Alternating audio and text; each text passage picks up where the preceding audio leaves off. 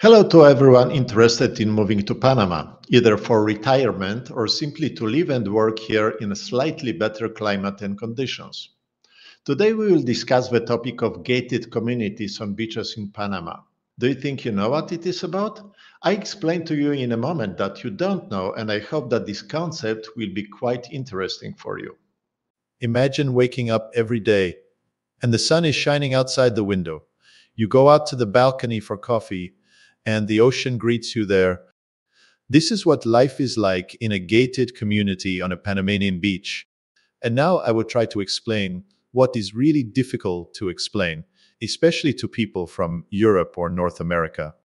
The kind of gated communities we have in Panama simply do not exist on other continents. It only has the same name, but the concept is completely different. But before I go on to explain exactly what it is, let me ask you whether you have been on holiday in any resort. The vast majority have been. Now imagine that you can live in such a resort permanently. That's what Panama offers. Now I will show you what a typical gated community in Panama looks like. This is our Reomar community, where we have lived for over 8 years. I will also briefly present what other similar communities look like. But why talk about it at all? I have already mentioned earlier that the type of gated communities that exist in Panama do not exist anywhere in the world. There is a similar style in Costa Rica, but it is not on the same level. You can also find something in Mexico or even the Dominican Republic, but it is a different standard and slightly different problems related to life in these countries. North America has a different type of gated community, and Europe has another. Currently, there are 28 gated communities in Panama on beaches, far from large cities. Of those, 25 are in the Coronado area. The other three are in Boca Chica, Playa Venao, and Pedasi. But this is a slightly different standard. Most of these settlements stretch for approximately 60 kilometers along the Pacific Ocean, about 1.5 to 2 hours drive from Panama City. Panama has about 2,500 kilometers of beaches, and here on less than 60 kilometers, we have 90% of gated communities from the entire country. And what's the reason for this? You must come and see for yourself. I would only add that the climate here is of enormous importance. The locals call this area Arco Seco, the so-called dry circle. It simply rains much less here. Even during the rainy season, it has never happened to rain several days in a row. The temperature is also very pleasant, between 26 and 32 Celsius degrees all year round. The water in the pools and the ocean is warm for 12 months a year, which cannot be said about Mexico or the Caribbean islands, for example, where you cannot enter the pool in January. Nobody here has heated swimming pools because there is simply no need to heat them. And here I once heard a comment like, I don't want to live beyond the wall. I need to integrate with the local people and not be closed out somewhere. I'll go over this briefly just to get it over with. This comment is typical of people who have never been to a beach community in their life and only have a vague idea because they watched a movie. Yet another thing is integration. When someone comes to another country to work, they should integrate, learn the language, and immerse themselves in the local society, because then you are part of this system. But when you live in a gated community, when you don't have a job here and you don't get anything from the system and you pay for everything yourself, you have no moral obligation to integrate with anyone. If you want to integrate, if you don't want to, it's up to you. Here we see quite empty pools. You will see something similar in other videos because I tried to record them not to show people, but the communities themselves. This is the hottest hour of the day, in the early afternoon, when the temperature reaches 30 to 32 degrees. Moreover, what is even more important is that it is the middle of the week, so those who are supposed to return to Panama City have already returned. But on the weekend, it looks completely different.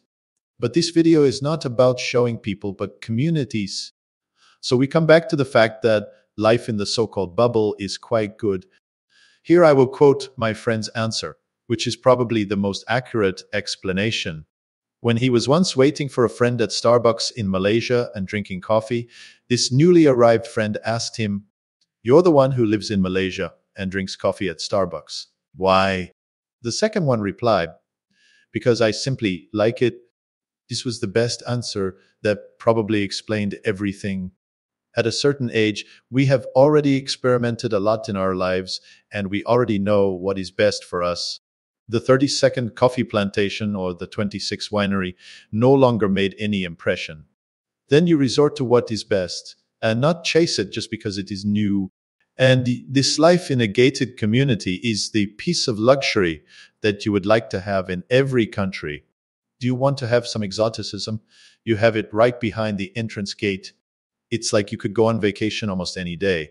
Just get in the car, and in less than a minute, you will be somewhere where a different language is spoken and there is a different culture. But you choose where you live, and you would like to take it with you wherever you travel. And Panama allows you to do this to some extent because you don't have to change your life so drastically to live here. You have the option to have the same comforts you have become accustomed to throughout your life, only in a much better climate. That is why countries with a warmer climate, but also with developed infrastructure, are attractive to retirees. And now, what is the concept of these gated communities? In short, it can be described as a good resort from which you will ask most of the guests to leave, but you and some of your best friends are here to stay. Many people come here just to live in such a community for a month or two. Some people even take their job with them and extend their stay to a year or stay permanently. But it is not exactly a typical holiday resort. This is the most common mistake of people who come here for the first time to visit. It seems to them that, like in every resort they have been to, there is a promenade, shops, pubs, jewelry stalls, and generally life goes on. There is no such thing here. These gated communities by the beaches are specially located off the beaten track to provide peace and quiet. Here, people don't come here for a week's holiday to have a drink because they paid for all inclusive. Each apartment has a normal kitchen, so you have to shop and cook. Although some communities have a restaurant on their premises, usually open for a few hours every day or, depending on needs, only a few days a week. However, there are usually dozens of other restaurants or local pubs nearby, which can be reached in a few minutes by car or ordered by delivery. It's true that deliveries are not very popular yet, but they are slowly reaching Panama. Some communities, such as ours, also have their own small shops where you can buy some basic things. Well, let's get back to gated communities. There are two types of gated communities, those in cities and those outside cities. The difference is huge. People live in such gated communities in the city, mainly for safety reasons. People live in such communities near the beach, mainly because of the comfort.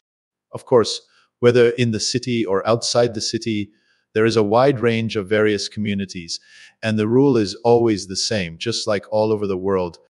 You pay more, you get better service and a more interesting place. The concept of a beachfront gated community began in Panama about 25 years ago. A group of Panamanians did not want to have their own houses and all the problems associated with it. So they started creating gated communities where the administration is paid for management. And if more people decide to do so, they can have a better standard at a lower cost. The first such settlements had only houses.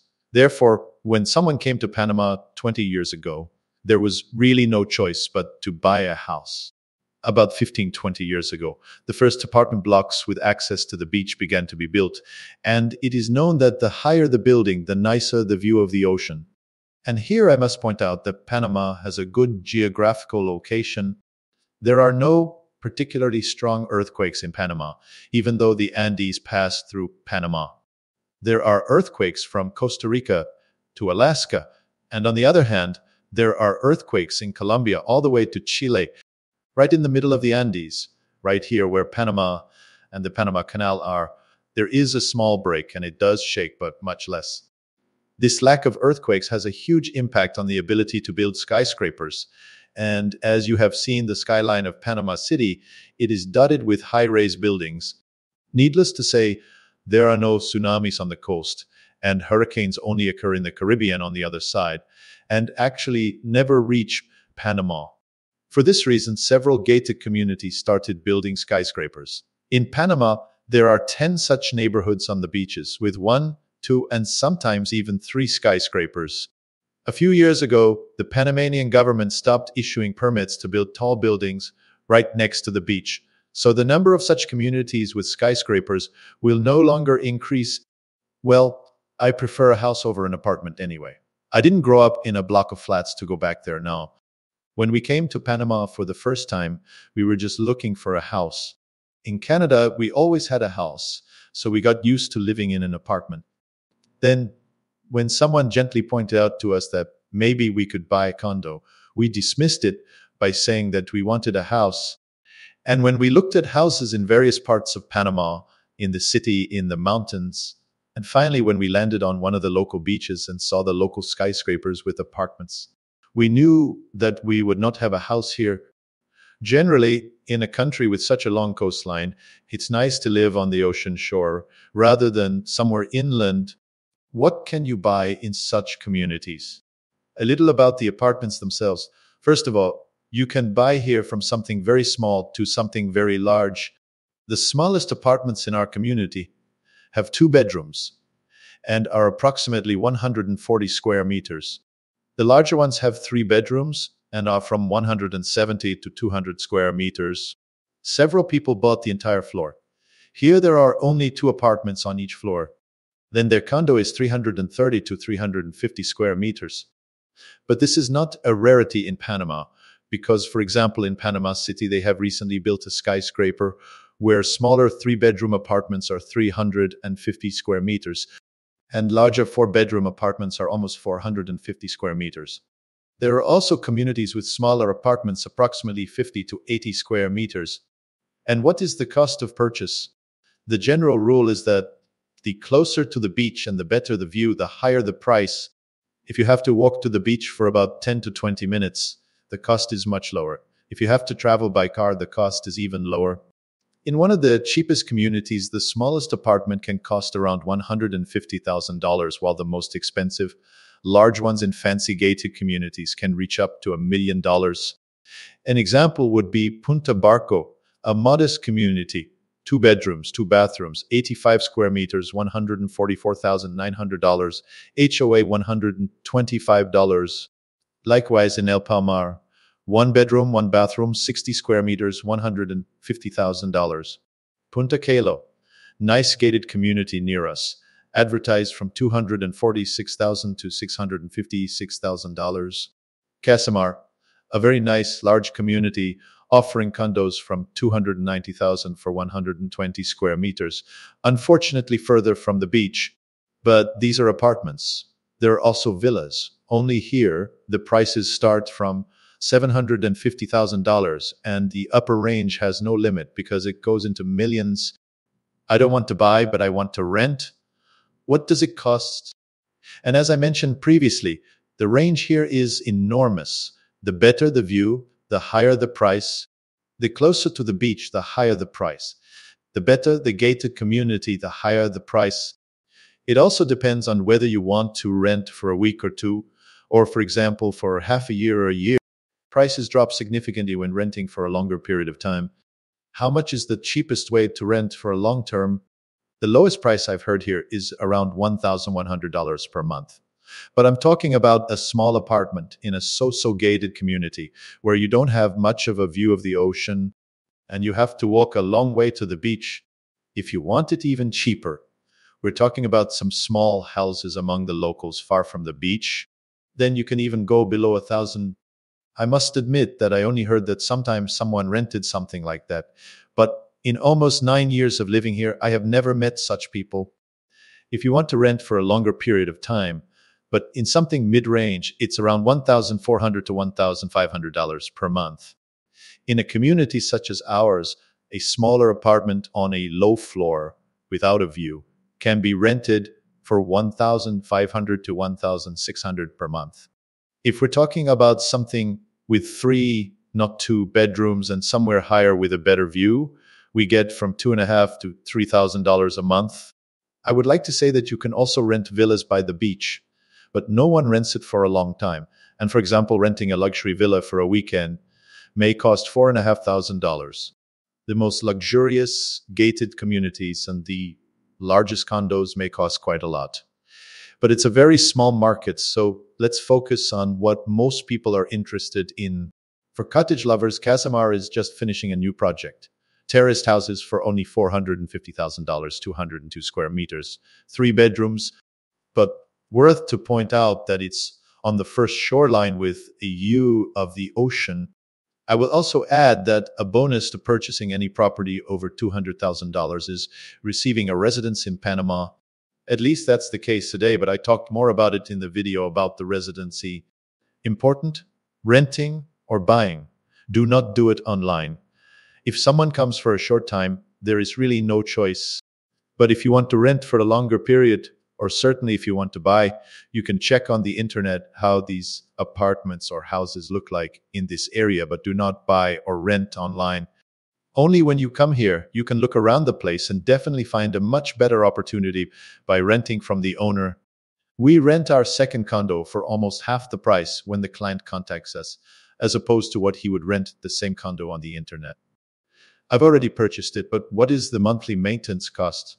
It is slightly different for owners and slightly different for tenants. The largest fee is the HOA. Here we call it mantenimiento, a monthly fee for the administration for maintaining the land in the community, swimming pools, green areas, power generators, access road, and the entire wide infrastructure in and around the community. We also include water and gas. So we only pay for electricity and utilities, internet and TV if you want. The more a gated community has to offer, the higher the maintenance costs and therefore the higher the monthly fee. The rent is always paid by the owner, not the landlord. In our neighborhood, you pay on average around $450 to $600 a month for a typical apartment. Villas pay about $750 a month, but they also have their own gardeners, pool staff, etc. Electricity is quite expensive. Interestingly, rates per kilowatt of electricity are higher in better neighborhoods than in poorer ones. For example, for an average 2-bedroom apartment, your electric bill can be around $100 per month. But if you start using all appliances heavily, it may jump to $300 per month. Pensioners, that is every woman over 55 and every man over 60, have an additional 25% discount on electricity bills, regardless of whether the person is still working or not. The condition is to have a resident card. There are also other privileges and discounts associated with it, such as discounts on medicines, bills in restaurants, hotels, and even airline flights. Property tax. We now pay about $320 a year. In Canada, it was over 10,000 Canadian dollars a year almost 10 years ago. It should be mentioned here that many properties have tax exemption for 5, 10, or 20 years, depending on when the building was built. Home insurance, we pay about $220 a year. Not mentioning that my car insurance costs barely $160 per year. I would like to mention here that every apartment is legally required to have insurance. But this is Panama, so legal doesn't mean that everyone has them. Most locals in the area don't have any insurance on their tiny houses, and that's okay. But in gated communities and cities, it is generally enforced. What is so better in such a gated community? And what is not in the house? Maintaining a house here is incomparably more difficult than a house in Canada, the US, or Europe. Those who live by the ocean know exactly what I'm talking about. Generally, maintaining anything is much more difficult here. It's about the climate. It's not air humidity or high temperatures. This may not be that good, but the most important thing is salt in the air. What does it look like in practice? First, you paint the wall because there are some stains. Once you've finished it, it's time to renovate the garage, so a second painting. The roof started leaking even though it had been repaired 2 years ago, and this time the company said they would use better material. But they also said the same before. Then you need to fix the pool because it's been 3 years since the last repair. The palm trees have fainted, so they need new ones. The driveway started to overgrow because everything grows like weeds here. Then another wall, back to the first floor, garage, swimming pool, palm trees, and another driveway, etc. As a friend of mine, the owner of one of the villas, said, After just a few years, we had had enough of one thing, then the other. Oh, I would have bought a large condo a long time ago, if only I could find a buyer for this house. That's why when you live in a condo, you can forget about such problems as above, and you can spend your time on more pleasant things than another renovation. Now, let me jump to something basic, although a bit boring: power generators. This is super important because, like all over Latin America, they often cut off the electricity here. The electricity supply company is always in the hands of the state, so problems with electricity supply have always been here and always will be. And that is why solid generators in gated communities or houses are essential. Not every community has them, and houses generally do not have them at all for various reasons, mainly, of course, cost. If you buy a house, you should always buy and install a generator. If you live in a good gated community, you don't have this problem. Sometimes we hear opinions from newcomers who dream of buying a house here, saying that it's not that big problem, because if they turn off the electricity there for a while, it's not the end of the world. Well, if you come here for a very short time, maybe so. But if you live there permanently, it has a huge significance. And what does it actually look like in practice? At the temperatures in Panama, your fridge defrosts at an alarming rate, so there is no chance for food to survive for several days in such conditions, which means all your supplies go to the trash. You never know how long the electricity goes off, whether for 15 minutes or 10 hours. Often your water pump also runs on electricity, so if you don't have electricity, you don't have water. Your air conditioning also stops working, your fan doesn't work either, so you can't sleep comfortably at night. Moreover, frequent switching on and off of the electricity destroys everything connected to the electricity. The lifespan of your refrigerator is much shorter. The same with the TV, washing machine, dryer, or dishwasher, not to mention the AC. At the beginning, it is important to invest in a decent central fuse, because the tiny ones bought in the store do not work very well. The next thing is that if you don't have electricity, they often turn off the internet as well. For us, this is a necessity, because we work via the internet. In Panama today, our internet speed is 1 tetra for download and upload. Therefore, by choosing better gated communities, you are guaranteed that you will never have problems with electricity or the internet. In over 8 years of living here, there has never been a time when there was no electricity or internet for longer than an hour, and that's really sporadic. Gated communities also have their own deep wells and their own sewage treatment plants. Better gated communities also have municipal facilities such as a gym, party room, game room, restaurants, their own spa, and playgrounds for children. Some have golf courses or their own marina. Football, tennis, and basketball courts are also standard, so everyone can find something for themselves. In these better gated communities, the residents' council also organizes social life for the residents. In our case, it looks like this. Once a month, music events are organized and either a band or a DJ plays, and we also organize Christmas and New Year's parties. In addition, it often hosts a happy hour, where anyone who wants to come for a drink can do so comfortably and easily. People who have never lived in such gated communities and do not know how they work often mistakenly think that my electricity and the repair of holes on the street is provided by the government, so it's much cheaper. The costs of your own electricity, water, and street maintenance are much cheaper comparing to Canada, where we lived for 20 years. Property taxes there were much higher than what we pay here in the form of HOA. Moreover, while living in a condo in Canada, you also pay HOA fees unless you have your own separate house. But the general opinion back then was that we had to pay, otherwise there would be no road, it wouldn't have lights, we wouldn't have water, and nobody knows what would happen to the sewage. If you don't know how it works, this explanation makes sense to you. At least that's what it seemed like to me, because I just didn't know any better. Now we have all this here on our own. We pay for it out of our own pocket, and not only is it at a higher level, but it costs us much less than what the government or city hall provided us with. And if we're talking about costs, here's another paradox: you pay less and get much more. I've heard this apt expression: the best investment is in your standard of living. And it's even better when others pay for your standard of living. I am not a supporter of this approach, but we have such a situation in gated communities, whether we like it or not. What's going on here? Most of the owners of these apartments are Panamanians, but they don't live here. They come here on weekends or come here, for example, once a month. They usually live and work permanently in Panama City, and this is their vacation base by the ocean, where they often have the same or higher standard than in apartments in a big city. Please do not confuse this with a cottage in North America or a summer house in Europe. So when they come here for a long weekend, we are very grateful to them because we finally see who pays for it all. That's why we meet them with pleasure, and then we say goodbye to them with the same pleasure. Because after 2 days, almost everyone returns to the city, and we have the whole community only for us again. It is similar with the majority of foreigners who come here, for example, for half a year and spend the other half of the year in another country. Then their apartments are empty here, but they have to pay a monthly rent, which is actually used mainly to improve standard of life for those who live here permanently. So thank you for that. We appreciate it a lot.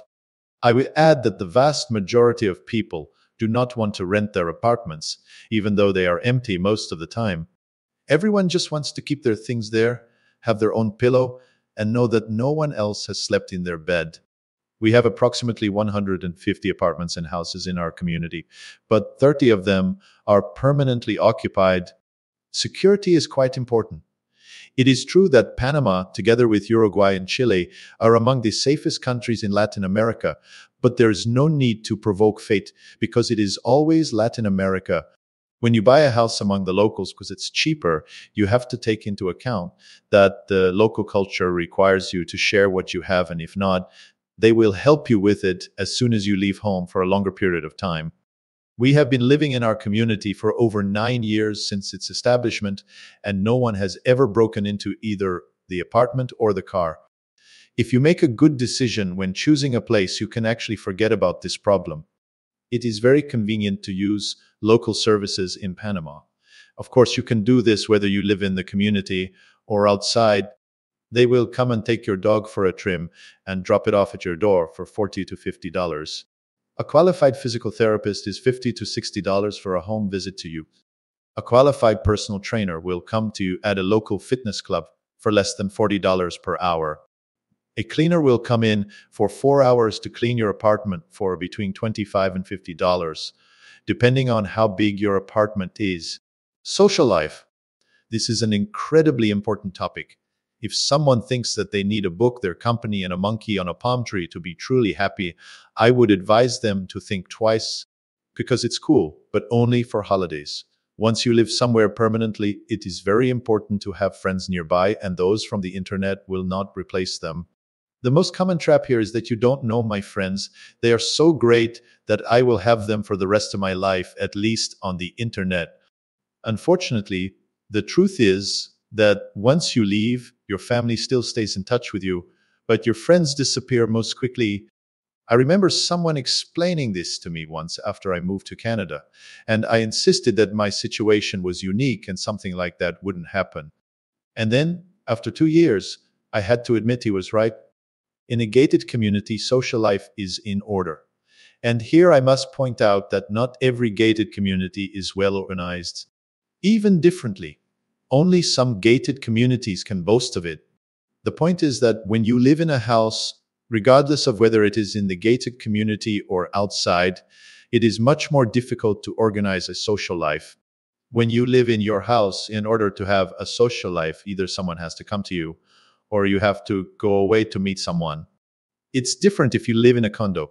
Just leave your apartment and you can always meet 3, 4 people and you have to talk to each of them. So you have this social life whether you want it or not. You don't have to organize anything here. This social life comes to you on its own. Most people come here to have a pleasant time. And I don't specifically say for holidays because there are a few such people. This is one of the main things that makes it different from a resort. People come to the resorts only for a while, for a week or two. There are not many contacts made there because there is neither time nor inclination to invest in new acquaintances with people whom we will probably never see again in the future. In such a gated community, you get to know your neighbors for years. They come back here, they grow old with you. Sometimes they come with family you meet. Your children also visit you because they have a nice time at the beach. So everyone here knows each other very well. And suddenly you have 50 new friends, something you never even considered. And most importantly, they have time for you. It's not a neighbor who goes to work or friends you meet every weekend. Here, such people are right outside your building every day. If you have time and feel like it, you meet them. And if you want, you lock yourself at home and have complete privacy with a nice view, and you can easily focus on work. When we were looking for a house or apartment here, we didn't pay any attention to who lived there or what our social life would look like here. This was the future. And back then, we were only interested in the price, how close to the beach, and how big the apartment was. That's why everyone here emphasizes one thing. Before you buy something, rent something, and live for a while to get to know the place and see where you'll feel most comfortable. Everyone praises their own, and that's exactly what it is. We always praise where we live and explain it as if nothing could be better and it was the most accurate decision in the world. But I might add something for balance to emphasize that gated communities in Panama are a special place. As I mentioned in one of the episodes, I always had such a gypsy soul, and I changed places very often. There were 9 schools, 3 primary schools, 3 secondary schools, a college, and 2 universities. In Canada, it was 6 different houses in less than 20 years. It took me 3 years of studies, 2 hours a day, to find a country where to move from Canada. Then suddenly nothing has changed in the last 8 years. And what happened? Some disease, bankruptcy. None of these things happened. But what happened was Panama. And although we are still looking for a better alternative, we have not been able to find a better place in any country in the Western Hemisphere. And we have already visited almost everything that is interesting to check here. There is nothing keeping us in Panama except that we have such a high standard of living here that we would not have anywhere else.